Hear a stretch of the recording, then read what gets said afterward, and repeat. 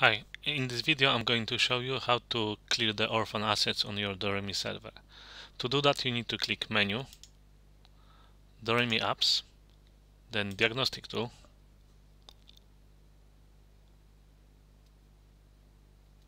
then Storage, then Analyze, then you need to enter your password given by your engineer or cinema manager. Then you need to select this cleanup, then Continue, and the server will analyze the drive.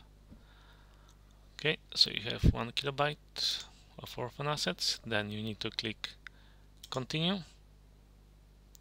Okay, and as a good measure you need to run it one more time to be sure that it's done. Okay, as you can see there is nothing, so we can cancel it. Okay, as a good measure, the best option to clean the orphan assets is after all ingests are finished, there is no playback happening, and then the process will be fast and smooth. Thank you, see you in the next video.